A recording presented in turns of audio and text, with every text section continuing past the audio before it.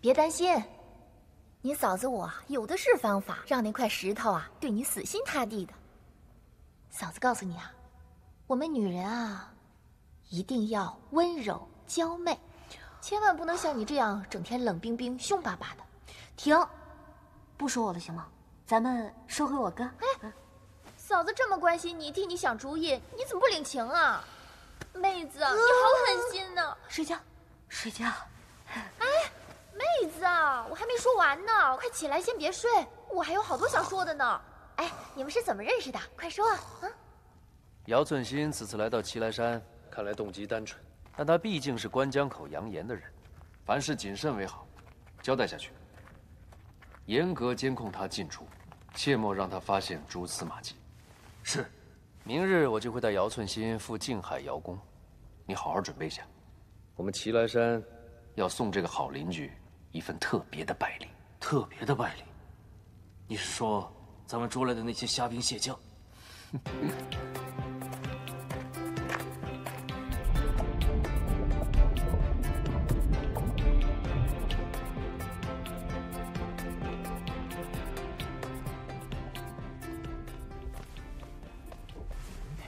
来者，可是齐来山十王？正是在下。哦，小的有礼了。天心妹妹呢？不是说好了来接我的吗？哦，她来了。姐姐，我都不知道你来的这般早。天心妹妹，父王今天赴天庭述职，不在瑶宫，我来接待姐姐。许久未见，天心妹妹越来越美丽动人了。在下实有无，这是齐来山特意准备的礼物，不成敬意，还请四公主转交给海王。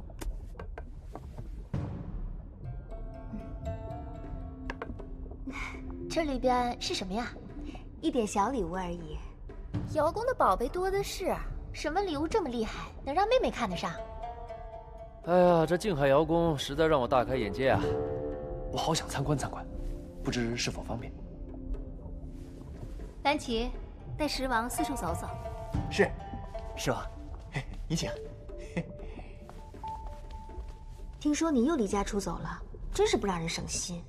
叔父年纪大了，可经不起你这么气啊！没有离家出走，我留了书信给他，说好了去关江口。行了，走吧。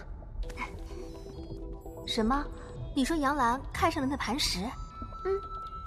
虽然兰儿妹妹嘴上不承认，但我都看出来了。这磐石是我家妹夫没错。准确的说，现在还不是，不过估计也快了。杨澜姐从小跟着洱海神四处征战，上天入地，呼风唤雨。这眼光如何能不高？他若真看上了那磐石，那磐石必定有过人之处。即便不是看上了，光是甘心依附，这磐石啊，也绝非泛泛之辈。你这位夫家的未来妹夫啊，不简单呐。有什么不简单的呀？齐来山那地方穷乡僻壤的，他手下没多少只妖怪。我看呐，他就是本事大一点的石妖罢了。妹妹，你多虑了。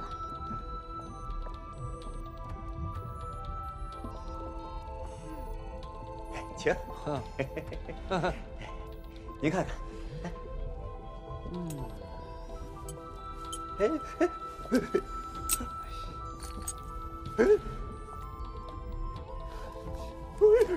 我一介武夫，我就喜欢看这兵器。兵器啊，我们静海瑶宫有的是啊。听说这静海瑶宫有一至宝，我倒想瞧瞧，不知可否？大人，我们静海瑶宫奇珍异宝甚多，不知道您说的是哪一件？九龙棍。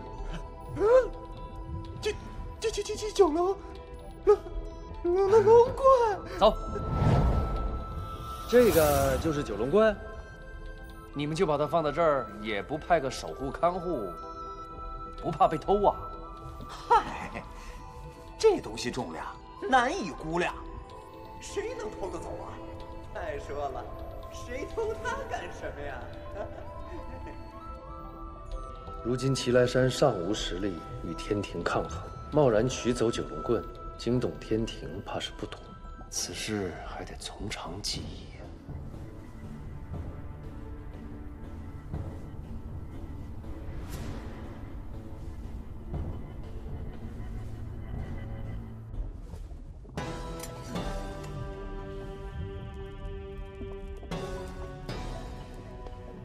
扣下瑶宫的士兵，还敢亲自登门，简直岂有此理！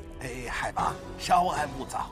那石妖真的要是示威挑衅，送来的应该是手脚头颅，而不是腰牌。送来腰牌，扣下俘虏，此举算是不卑不亢，有礼有节呀。此行为不是一般妖怪可有啊！看来这石妖有几分实力，行事有手段，有分寸，而且他是通过三公主引荐过来送腰牌，看来和这个扬言关系匪浅呐。海王，依老臣之见，我们不妨静观其变。那石妖要是真的与咱们静海瑶宫为敌，再出手不迟啊。否则平白得罪了扬言，不值得呀。扬言啊！听歇，寸心可知道些什么？寸心姐看样子对此事一无所知。不过杨兰姐在祁来山呢，而且似乎对那石妖有意。那石妖真是来参观，没有别的举动？他好像对咱们宫里的稀珍宝物不大感兴趣，就是去九龙棍那儿多看了几眼。九龙棍，九龙棍，这石妖到底要干什么？静海出了这样的刁恶邻居，哎呀，本王有的头疼了。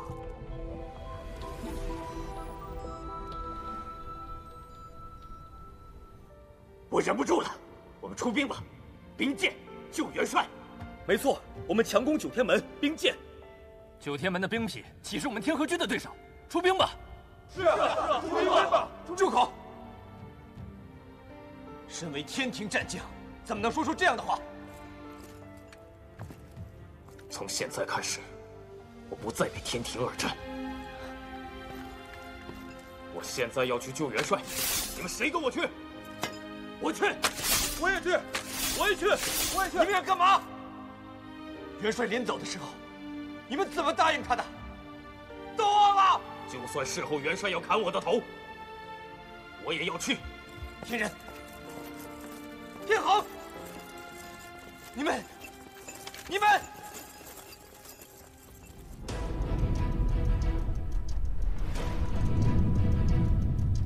来鼓！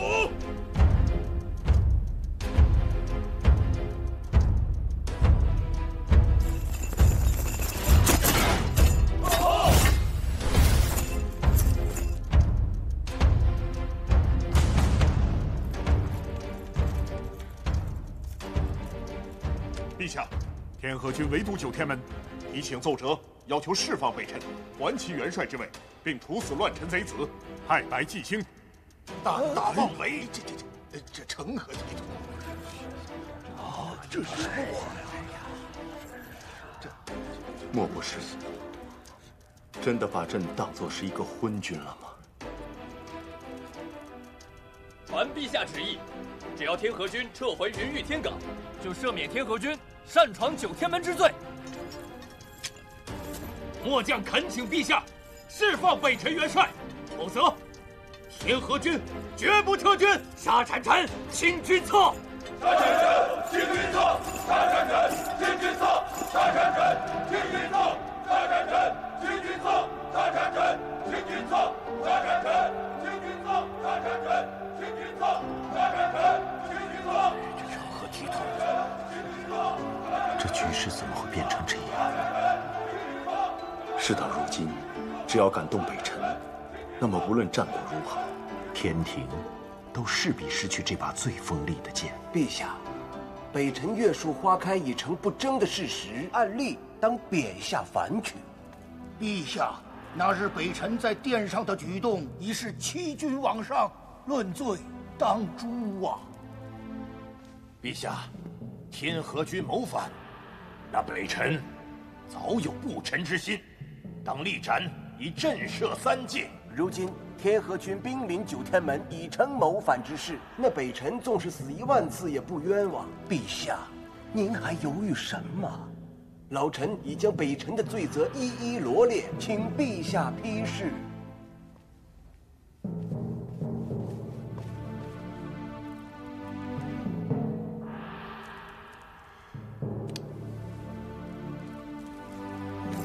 陛下，末将有一言，不知当讲不当讲。但说无妨。谢陛下。这之前月树上只不过是一个花蕾，现在霓裳仙子已死，这花蕾不仅不谢，反而开了，实在有悖常理。以末将之见，这月树也有疏漏的时候，切不可因此而冤枉了忠良。住口！你简直在胡说八道！北辰乃是乱臣贼子，何时变成了忠良啊？天河军战功赫赫，对天庭对陛下，北辰之心如月可见，如何就是乱臣贼子了？区区一员偏将，怎么敢在大殿上面胡言乱语？月数错漏，北辰他都亲口承认了，有何错漏？你忠良，好你个口中的忠良啊！那9天门外喧嚷不休的是什么？是什么？依老臣看，这个飞龙是北辰埋伏在这里的内线。他要为北辰脱罪，应当把他押进天牢，严刑拷问，一定能审问出什么。众仙家所言极是，飞龙所说也有几分道理。这月数本是天道所化，便如同那地府的生死簿，而如今这天道有了异象，天道有意，不可不察。依朕所见，还是等朕与无极圣尊商榷一番，再行定论。可是圣尊云游在外，不知何时回来。天河军兵临城下，就是燃眉之急。陛下，您还是早做决断的好啊！是啊，是啊，陛下，您要早做决断呐，莫长了这些贼军的士气呀！臣恳请陛下早做决断。陛下，切勿伤了忠良的心。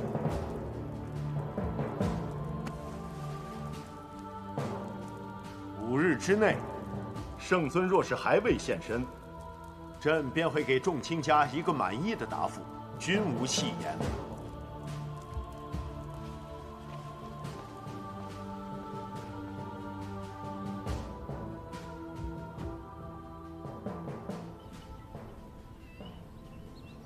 来，大哥，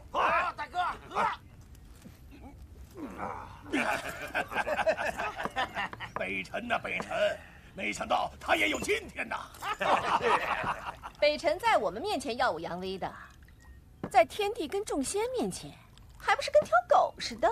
说穿了，他就是天庭养的一条狗。落得如此下场，活该！活该！当神仙有个屁用啊！啊，搂个女人还要被砍头，真不如像咱们这样逍遥快活。对了，如今9天门军和天河军对峙，正是我们东山再起的大好时机呀！说得对，老大。对，大哥，我尽快回到咱们原来的地盘，召集咱们的旧部。还有，法器和丹药务必要尽快搞到手。二妹，哎，这与玉贞子协商，让他恢复法器和丹药对咱们的供应的重任，可就交给你喽。是。老大，你让他去，他除了会臭美还能干什么呀？哦，对了，会使美人计。美人计。丹药法器得智取，会使美人计也是要有方法的嘛。这活儿啊，可不是靠着蛮力的粗俗货色办得到的。大哥，你说是不是？臭婆娘！够了！好了！哎，来啊！大家都不要吵了啊！来，咱们都喝酒。就是，我预祝大哥带领我们6妖王东山再起，北辰永不超生。对，是不是？祝大哥东山再起，北辰永不超生。来，大哥，来！二妹，喝酒。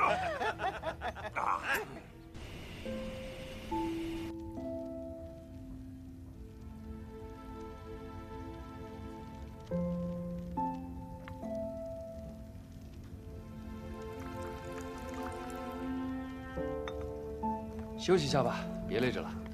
不用了，上次丹童子给的丹方，今天晚上应该会炼成，所以我要彻夜守候。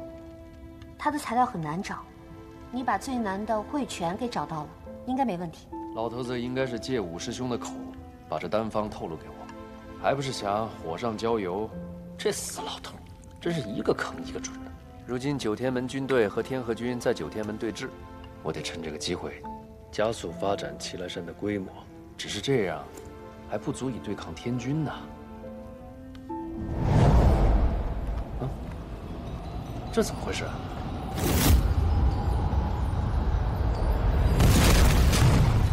小心！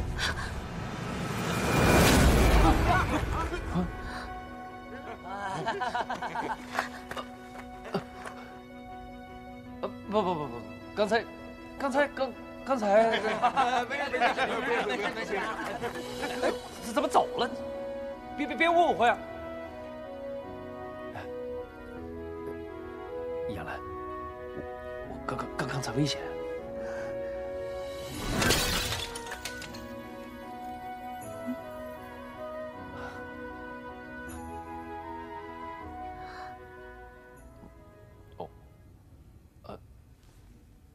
那我先走了啊！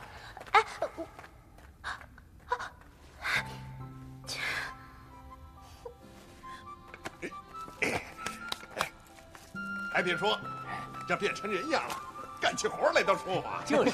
是啊，杨兰姐，多亏有您的丹药啊！对呀，要我帮忙吗？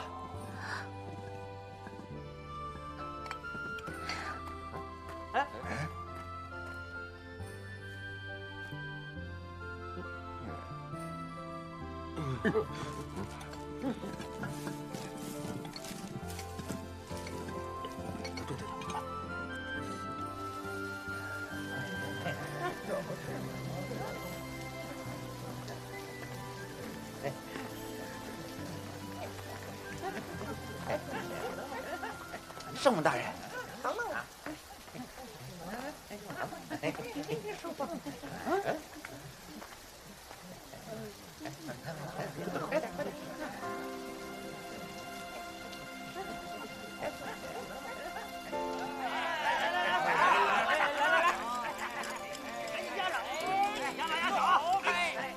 开了！哎，我最小，我赢了！来，给您，来啊！来，玩什么呢？哎，圣母大人，我们只是偶尔玩一玩。哎，对，不该玩。赌博呢？娱乐，这是娱乐而已。怎么玩？圣母大人，你也要加入？怎么？不行啊！可以，行，我们这是比小，谁小谁赢。比小？来吧。哇！开始。来啊！来，开！2个1。圣母大人厉比我小的有没有？给钱了，酒拿过来。哎，交钱！交钱啊！快点！给钱！哎呀，没钱了。继续。哎，下钱了啊！下钱了！来！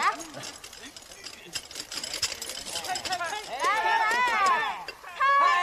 一个1。圣母大人好技术啊！钱！拿钱！来，快！哎呀，输这么多！哎，借我点，我这没了。你看我这袋子里真没多少啊！继续！来，都压上！快！都压上！来！给我小心点啊！开！全碎了，一点都没有。拿过来！把钱拿过来，别废话，拿钱！哎，来，都给他！收钱了！你，哎，干嘛呢？圣母大人，怎么的？我没钱了。没钱，就打到你给为止。怎么你？给不给？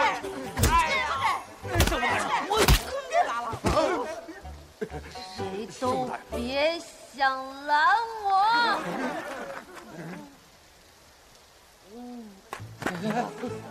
大王，圣母大人平时看着就挺吓人的，没想到喝了酒以后更吓人。这以后再也不敢让他喝酒了。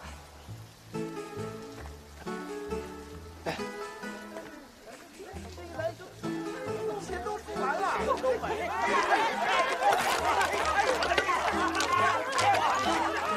哎，小心小心！哎，哇！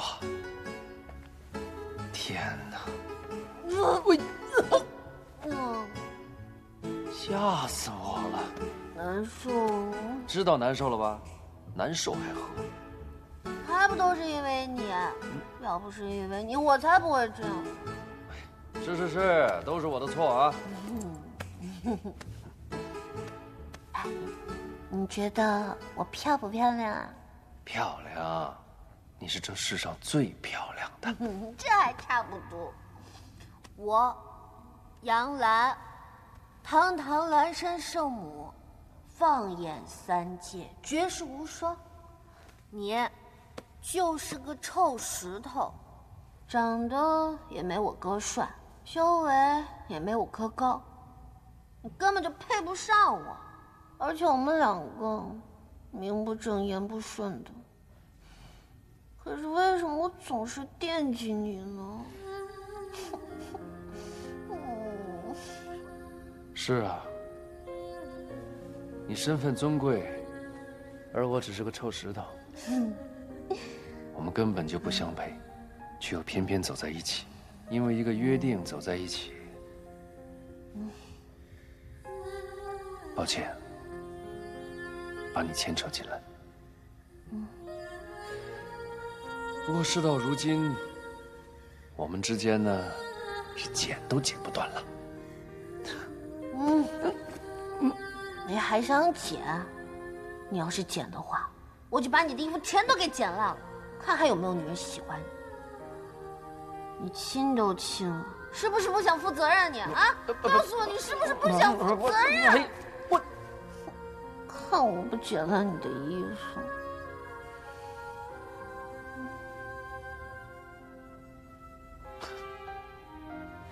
这剪烂了，还不是要你来补？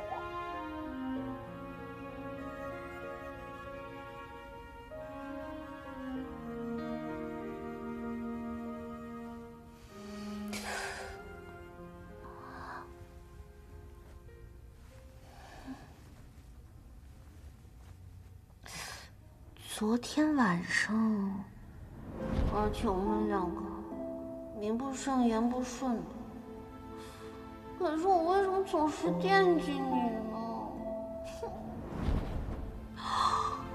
你亲都亲了，是不是不想负责任你啊？告诉我，是不是不想负责任？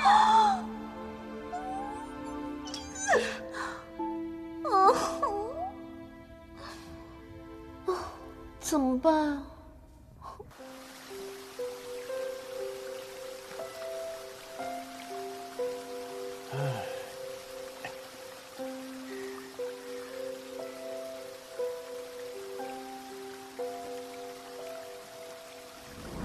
不想负责任是不是啊？说呀，你说呀！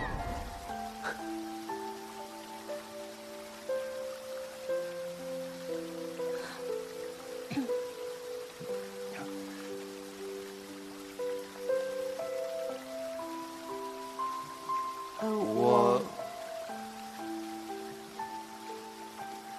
那天在山洞里，其实我呢，就那个，就那个啊，那个事情我早就忘了。哎呀，都怪你，没事去什么丹洞啊？这点小事我自己能搞定。那以后我可不管了，你也别老是炼丹不当心，搞出意外才好啊。谁说是我炼丹不当心啊？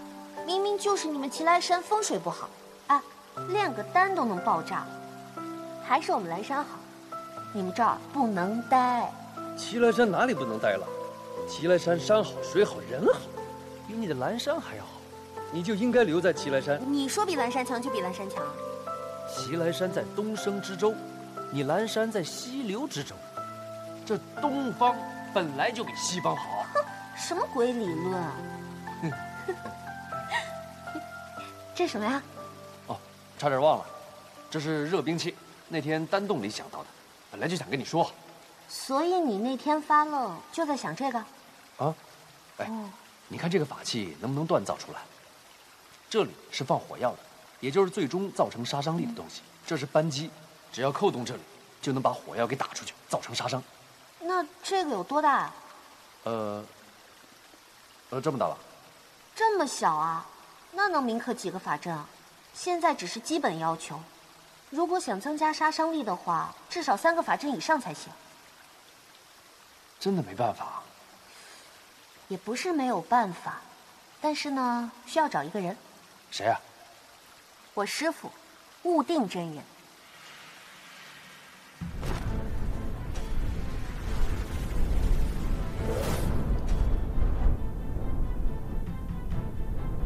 9天门军与天河军对峙，凡间妖怪势力迅速膨胀，恐怕已经威胁到了昆仑山，以至于布防如此严密。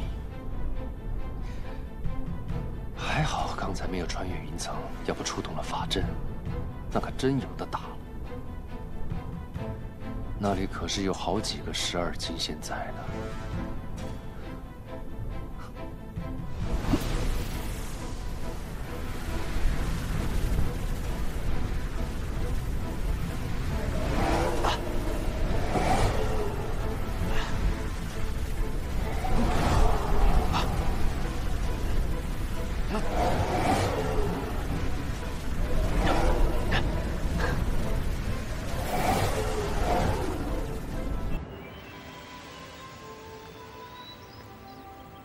这都能发现，挺灵敏的嘛。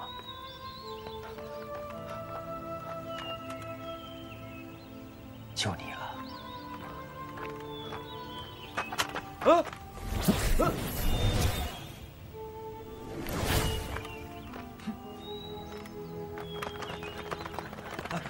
有没有见到什么可疑的人？不用问了，一个凝神镜而已，肯定没看到。若真被入侵者遇到，哪里能完整的站在这儿？继续找吧，走。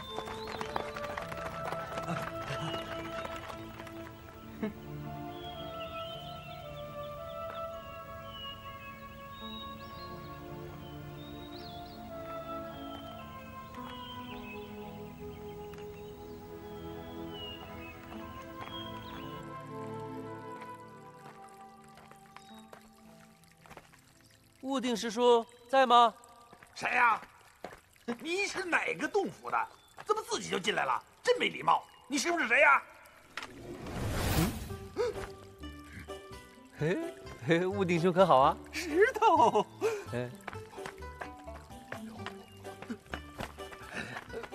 干嘛？干嘛呀？你是怎么来的？他们没拦你啊？起来吧，我现在可是化神境太乙金仙呐，他们能拦得住哦？哦，你修为提得这么快啊？对啊，不愧是解空的弟子啊！哎呀，不过他们现在对妖很忌惮，比以前还忌惮了。尤其是你还有前科，你这么过来太危险了。没办法呀，连杨澜的玉简都联系不上你，我不来怎么找你帮忙？哎呦，都怪我那个师兄，他连玉简联络都要监控，我干脆把他给扔了，省得害人。哎，你说找我帮忙，什么事儿啊？我想你回齐来山住。齐来山？齐来山在哪儿？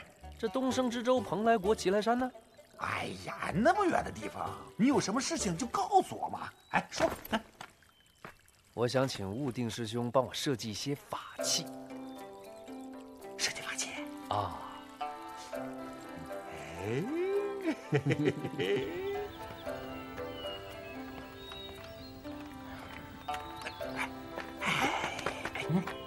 得在我后边。你执掌天河军有982年了吧？你可知当时朕为何让你去戍守天河？那时候，你还是一个非主流仙教门徒的小将，也不大懂什么规矩。朕想，若是把你安排在别的什么地方，恐怕日子不太好过。可没想到，朕当日的无心之举，造就了强大的天河军，也造就了今天的局势，真是造化弄人啊！记得你到天河军报道的第3天，就下凡去打妖怪，还呈上奏折说，在天河畔遭遇妖众，朕就纳闷了，这天河哪儿来的这么多妖怪？主将被朕召来，他却什么都不知道。待朕一再逼问下，他交代了，他连将印都交于你了。可陛下非但没有处罚他，还让他升迁了。对，朕不罚他，没意义。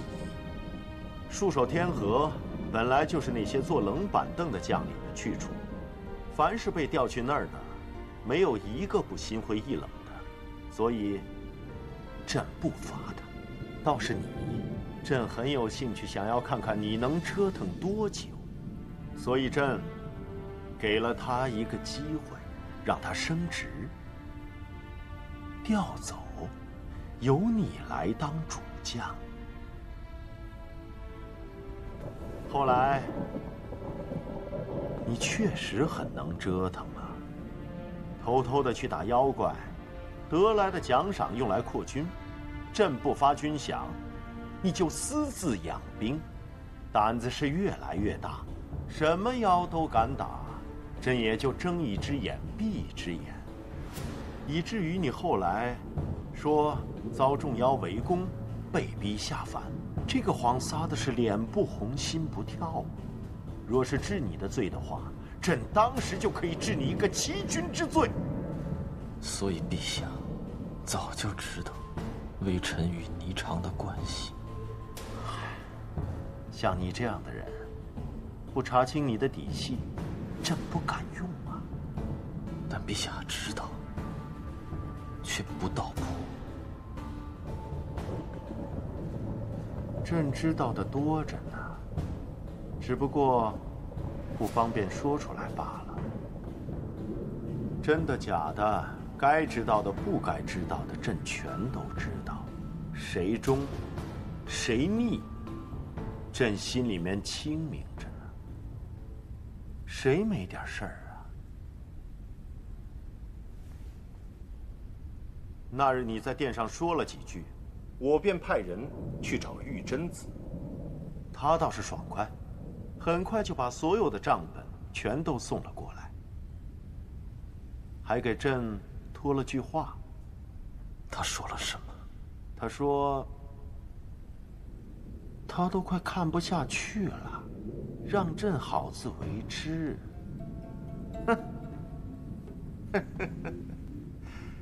你说说这叫什么话呀？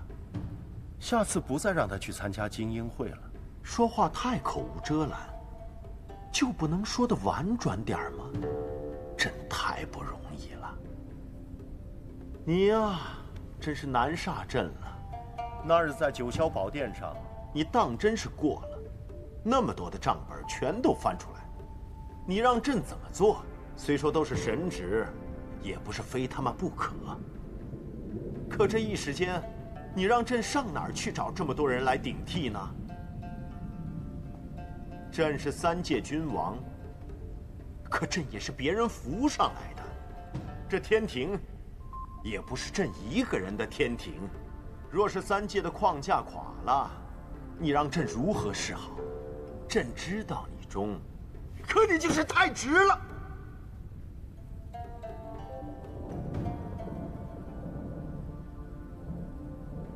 微臣只求一死，还望陛下成全。死？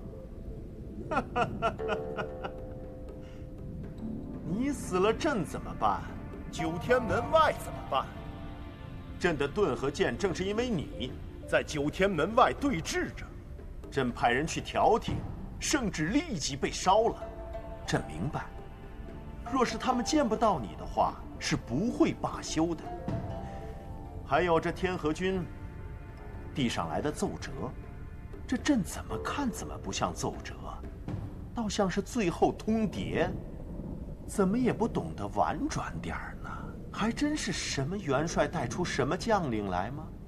脾气都是一样直。得空的时候，别只顾着军务，文事也该抓一抓了。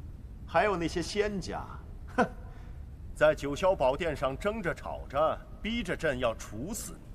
可他们想没想过，若是你死了，整个局势就乱套了。朕一下子断了左膀右臂，还拿什么来压制妖呢？兵临九天门，是天河军也就好说，若是妖呢？他们还笑得出来吗？到时候，九天门是攻不破，可这三界还是天庭的三界吗？怎么就没有人替朕想一想呢？怎么样？出来继续做你的北辰元帅如何？微臣心念之人已香消玉殒，微臣再也难及其守护之意，恐难胜任，还请陛下恩准，赐微臣一死，让微臣去赋予霓裳的千年之约。哼！北辰，霓裳已死，朕便不追究你的动情一事，你可不要得寸进尺啊！陛下，北辰已生无可恋，只求一死，绝不敢得寸进尺。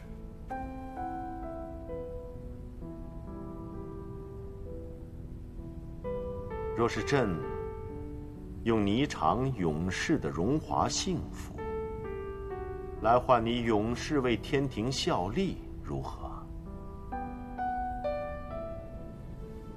霓裳之死，乃是一元九转丹所致。朕向你保证，绝非朕所为。难道你就不想查出真凶是谁？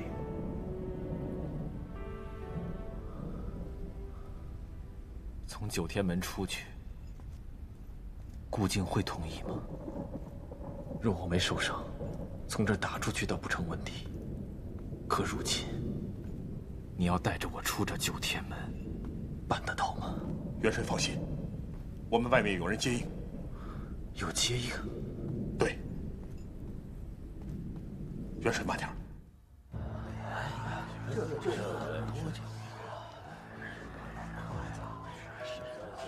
夜长梦多。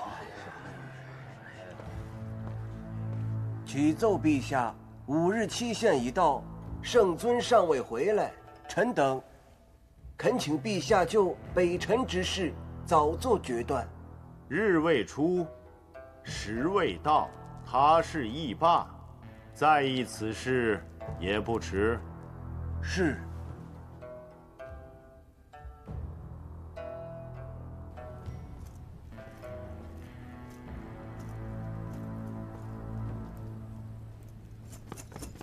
站住！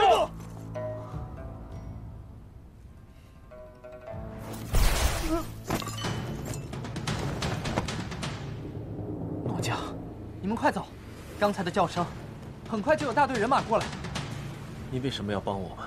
太白祭星想贬落你到凡间，而我下了1000金晶，赌你变畜生，不能让他太得意了。谢谢。不用谢我，100倍的赔率呢，我还心疼我的10万金晶呢。何方妖孽，竟敢擅闯九天门！你们快走，今天是我轮值，门已经被我的人控制了，他们4个一起上，我也顶不了多久。北辰谢过。